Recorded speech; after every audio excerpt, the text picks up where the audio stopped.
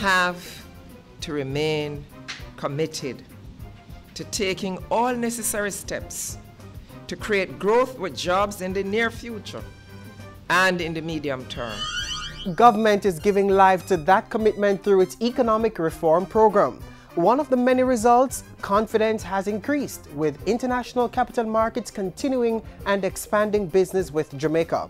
Hello, I'm Arroyo Eubanks and you're watching Jamaica Magazine. Our focus today is economic growth and health, achievements under the economic reform program, and vital information on the chikungunya virus to keep you safe. It all starts now with a reminder of the numbers to report water leakage.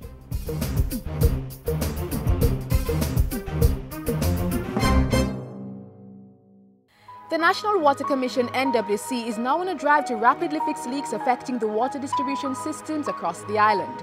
2 leak hotlines have been established.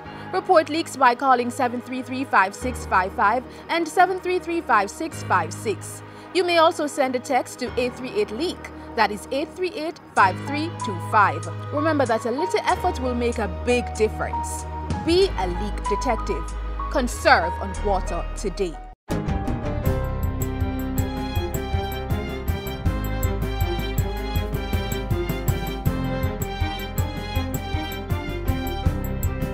Good day, I'm Andrea Chisholm and this is your JIS News for Thursday, July 24.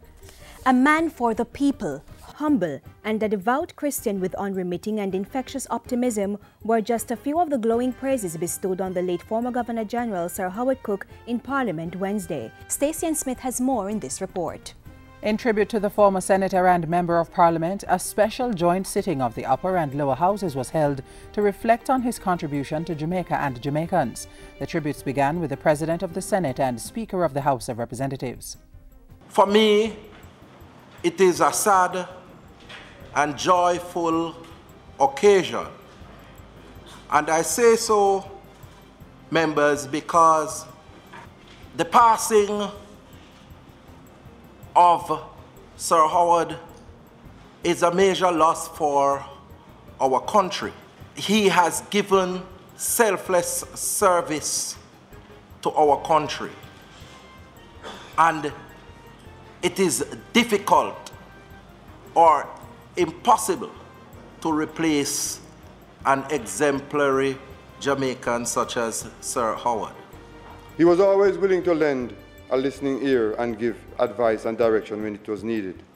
To Lady Cook and members of his family, I say take courage in the knowledge that Sir Howard has served this country and his people well. For a little over 3 hours, several other members of both Houses of Parliament talked about Sir Howard's contributions to Jamaica's political development and governance, as well as personal stories that exemplified the character of the man. They were led by Prime Minister Portia Simpson-Miller and the Leader of the Opposition, Andrew Holness. For him, political representation was not an end in itself, but a means of service in the pursuit of people's development. He demonstrated an unqualified belief in the capacity of his countrymen and women to excel, a tireless dedication to service and community building, and a burning passion for education and creative expression as pathways to liberation. I am humbled as I am honored by the opportunity to salute in this place, the seat of our democracy, the life and work of one who led so admirably. Sir Howard was one who served graciously, impartially, conscientiously, and unceasingly. Members of the legislature also observed a minute's silence in remembrance of the late head of state who died on July 11 at age 98. Sir Howard is to be accorded a state funeral on August 8 at the Holy Trinity Cathedral in Kingston, starting at 10 a.m. Interment will follow at the National Heroes Park. Stacey Ann Smith reporting for JIS News. In the meantime, the nation will observe 2 days of official mourning on August 7 and 8 for the late former Governor-General Sir Howard Cook. The lying in state for the public will take place on Tuesday, August 5 at the Cultural Center in St. James and on Thursday, August 7 at the Jamaica University College in Kingston. On both days, the public will be invited to pay their last respects from 10 a.m. to 5 p.m. Condolence books are also open from 10 a.m. to 4 p.m. at King's House, the Office of the Prime Minister in Montego Bay, Ministry of Foreign Affairs, Jamaica University College, People's National Party Headquarters, and the Hope United Church. In other news, Parliament also dealt with the important matter of improving tax compliance in Jamaica this week. In a second sitting of the lower house on Wednesday, 2 critical pieces of legislation were passed, which are aimed at improving tax collection and addressing tax avoidance and evasion in the country. There is a widespread, indeed an endemic culture of tax evasion and tax avoidance that has afflicted the country. The additional provisions in the Tax Collection Miscellaneous Provisions Act include a requirement for all corporate bodies, including registered charitable organizations and other persons, to be prescribed to file tax returns. It also authorizes the Commissioner General of Tax Administration Jamaica to provide information to credit bureaus regarding taxes owed by persons. The mechanisms, garnishment, publication, credit reporting, lien, etc., are tools of last resort. Even so, there is protection for the taxpayer. The Tax Penalties Harmonization Act, meanwhile, calls for amendments to increase the penalties for breaches under the Education and Income Tax Acts. Government's commitment to universal health coverage is getting strong support from the Pan-American Health Organization, PAHO. At a recent high-level meeting on the issue, PAHO's representative said the organization was determined to lend its support to countries like Jamaica, which are implementing this policy. The organization will focus its resources on ensuring that the Americas is the first region in the world to achieve this goal of universal health coverage. The recent dialogue will help inform PAHO's draft strategy for universal health coverage, which is being reviewed through similar consultations in a number of countries. And finally, Minister of Labour and Social Security Derek Kelly is now providing oversight for the Agriculture Ministry, while Portfolio Minister Roger Clark is on medical leave. While away, Minister Clark will maintain ongoing contact with Minister Kelly to ensure that priority issues for the sector continue to be addressed. Jamaica House says Prime Minister Portia Simpson Miller has extended every good wish to Minister Clark for a successful treatment and a speedy return to active duties.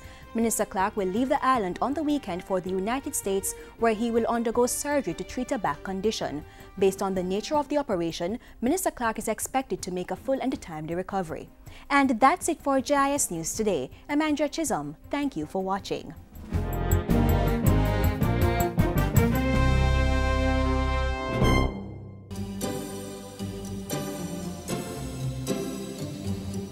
It keeps our bodies working, our food nutritious, our living and working spaces clean, and our lives comfortable.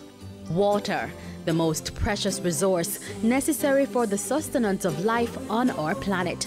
Don't waste it. Let's conserve on this critical commodity. In the house, invest in storage containers and buckets. Take quick showers instead of long baths, and invest in water-efficient shower heads, toilets, and faucets. You may also want to consider one-pot meals and cooking methods that don't require much water. You could also wash fruits and vegetables in a bowl and reuse the water on your plants or grass. When cleaning dishes, fill both sinks and use one for washing and the other for rinsing. The leftover water can be used to wash off the concrete or asphalt in your yard. If you must wash your car at home, aim for once a fortnight and use a bucket to do the washing instead of running the hose. Don't delay. Start your water conservation practices today. It wasn't easy, but we did it. Passing all 4 IMF tests in the first year of the program and in the process regaining confidence with international capital markets. We were also able to achieve a reduction in the current account deficit, closing the gap between imports and exports. It took hard work and lots of sacrifices. Andrea Chisholm has more on the progress we've made so far.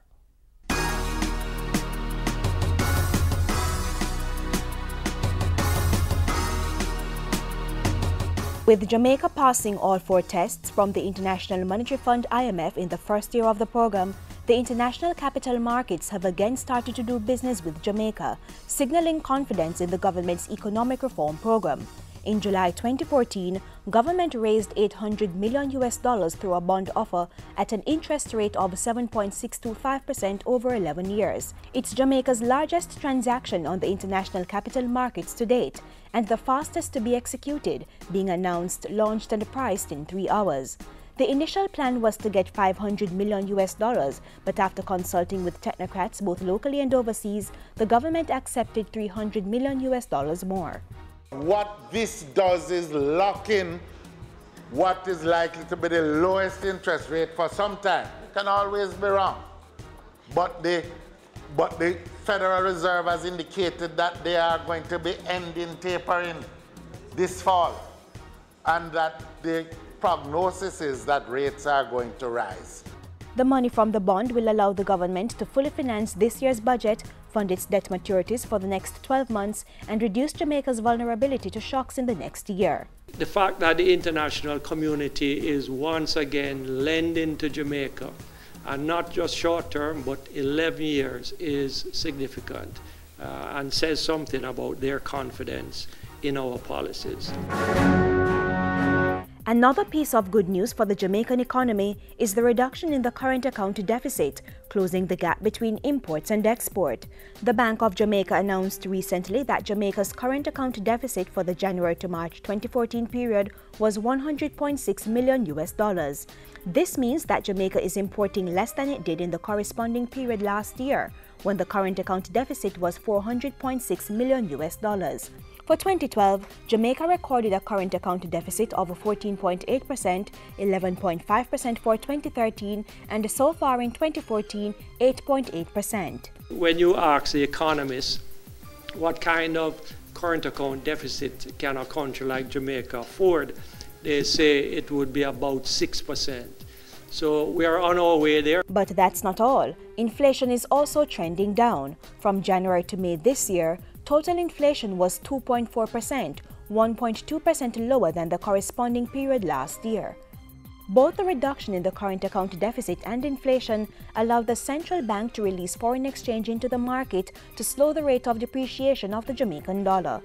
One of the reasons for the foreign exchange rate depreciation is to stay competitive with the US dollar. So if they're experiencing inflation that is much lower than ours, then we have to devalue to keep the competitiveness.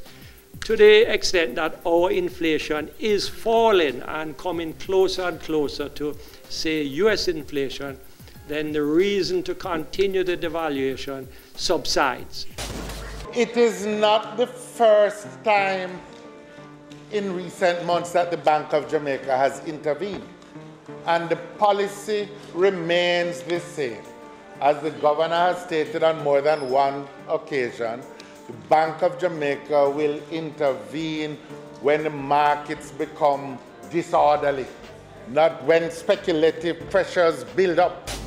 They set the price, but when it is assessed that they are really out of whack, central banks will intervene.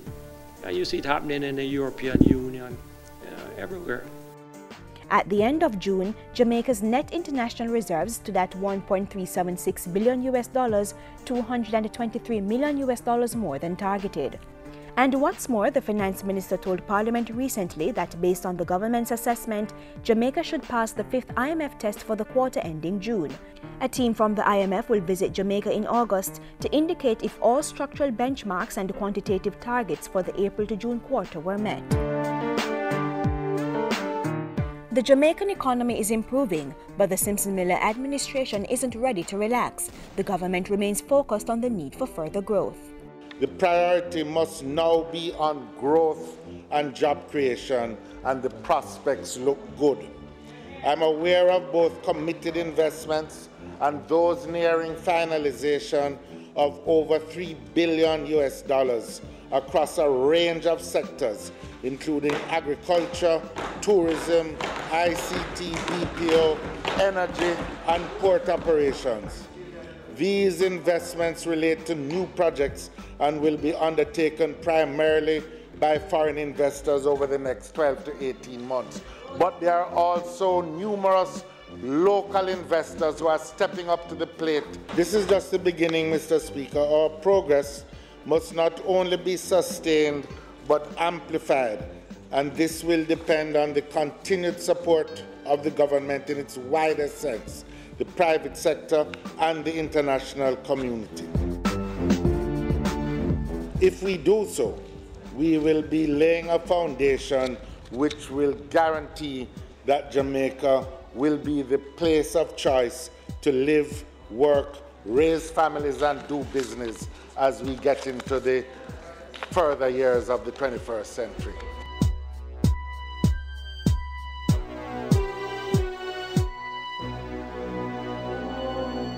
I wonder where Chantal is.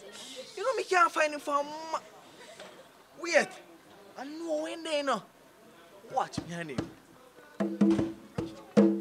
Hey Chantal, where you watch? GIS? No most you no say that the program are the best. Them always the places where you have progress. I'm made of them there. Don't me now for guess. I most Manchester's finest. Hey, hide the remote, not change the station. Cause we soon come back with more information from the school and the station where you're number one, from the school and the program where you're number one.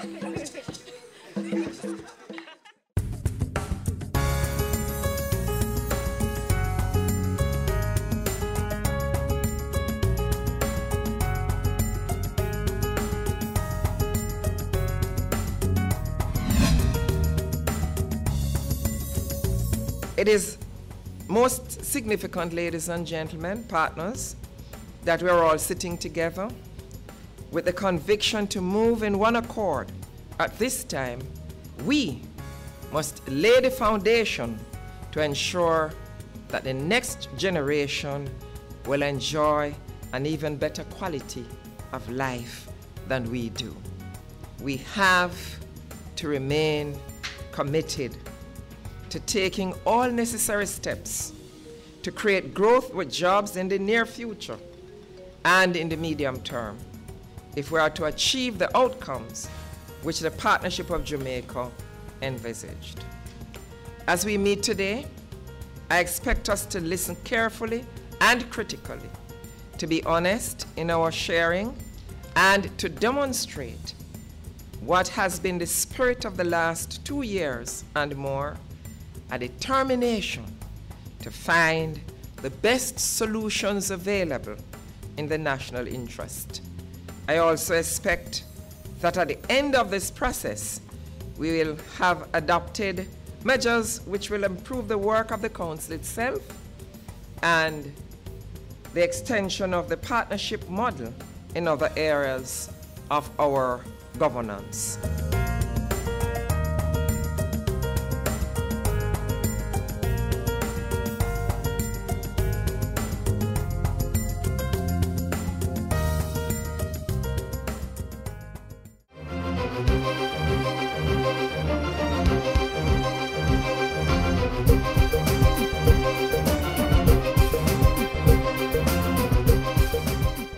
The chikungunya virus has been in the news for a while now, as Jamaicans keep track of its spread in neighboring countries. Then last week, the Health Ministry confirmed one imported case in the island. Government has since heightened its response to stop any outbreak of the virus. Part of the response is an intense public awareness campaign, and our next feature supports that mission to educate you on the chikungunya virus.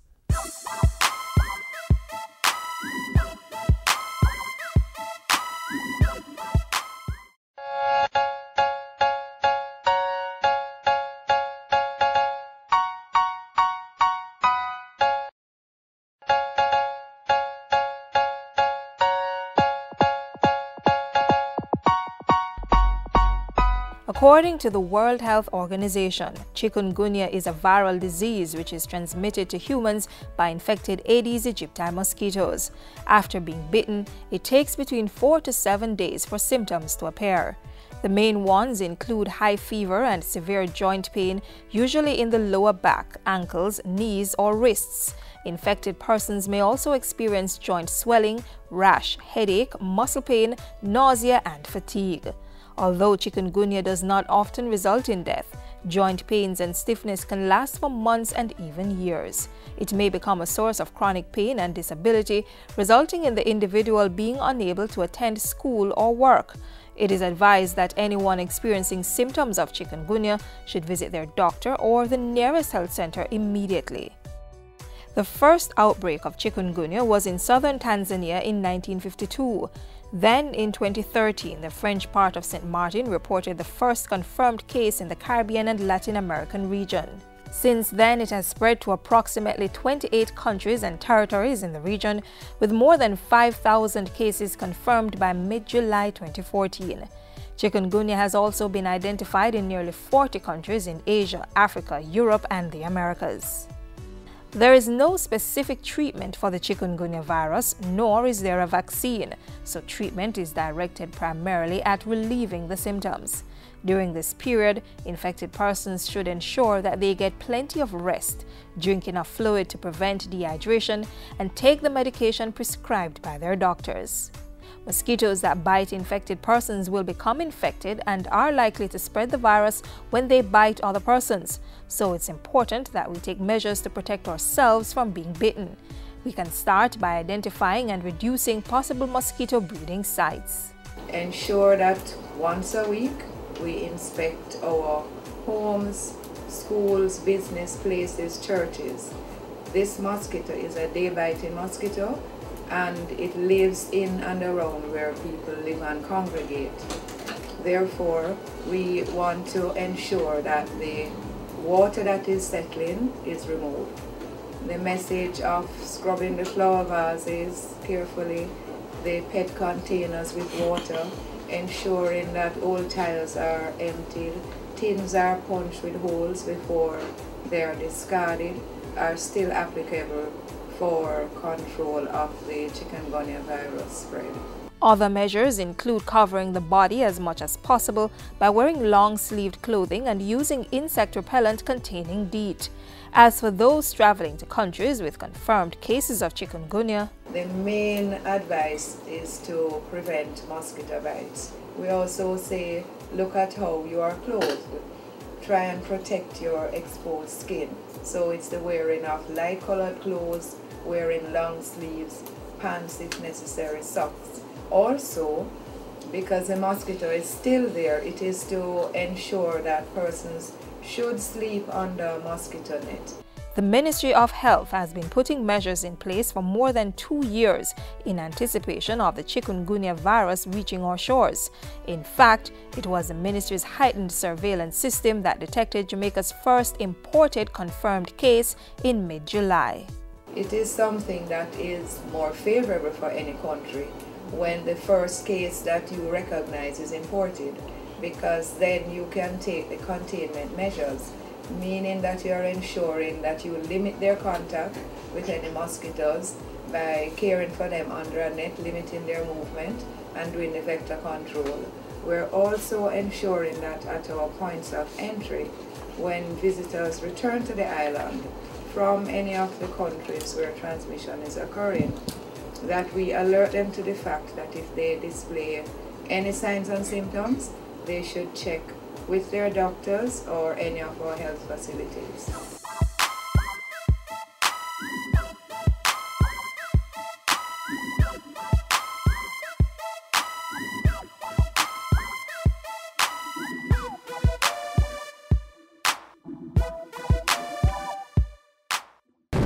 Hurricanes can strike at any time. In the event of one, be prepared to act quickly.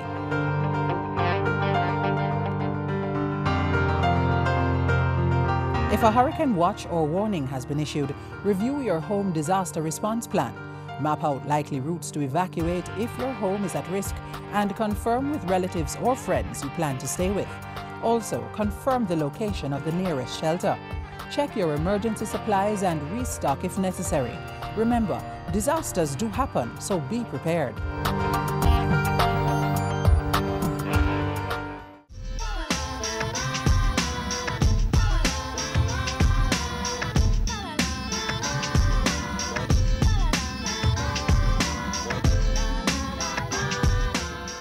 taking responsibility to avoid starting bushfires and getting rid of mosquito breeding sites are two major social concerns needing our involvement. And the authorities have come out to remind us of the consequences. There are tremendous pressure on the fire service at this time because of the fires. Many of them are illicit and some of them are started by slash and burn farmers. And I always want to use this opportunity to ask our citizens, don't light any fire at this time. It is a danger to life and property, and where it's absolutely necessary, you have to exercise maximum care and caution. Desist from using open flame for whatever reason, because it's very dry, it's very windy, and that's all it needs for you to have a spark that will cause a massive fire. Ensure that once a week we inspect our homes, schools, business places, churches. Most persons might say, well, it's dry, so there's no water settling. But we have noted in the past in a number of communities that storage containers for water are very good breeding sites for mosquitoes. So persons will collect water mainly for domestic or other use, and we urge that these containers, the drums, the basins are very tightly covered, because the mosquitoes can lay their eggs and then they can develop into the adult mosquito.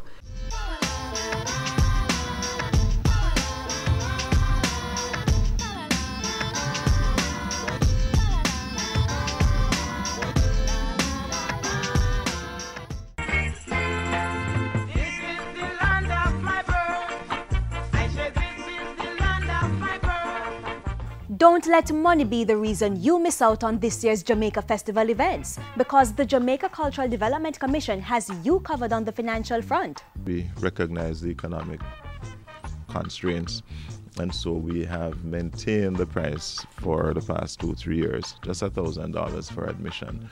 And you can obtain your tickets at a pre-sold price at $900 at the JCDC and other outlets that will be published in the press. Are you a public sector worker? You too are covered. All public sector workers will be able to buy their tickets at $800. And these tickets will have to be purchased at the JCDC because persons will be required to show their ID or a pay stub or anything to identify them as a public sector worker. Tickets will also be available online at www.jcdcjamaica.com. So grab your family and friends and go out and enjoy the celebrations, because this is Jamaica, or Jamaica.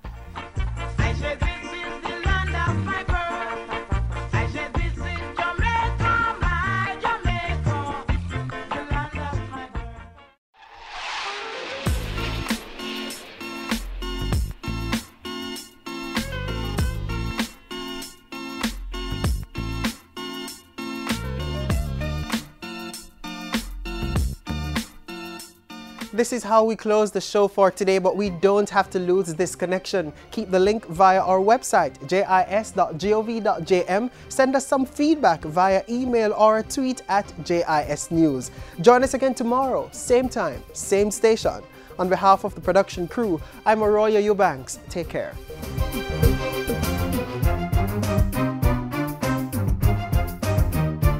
This has been a production of the Jamaica Information Service, the voice of Jamaica.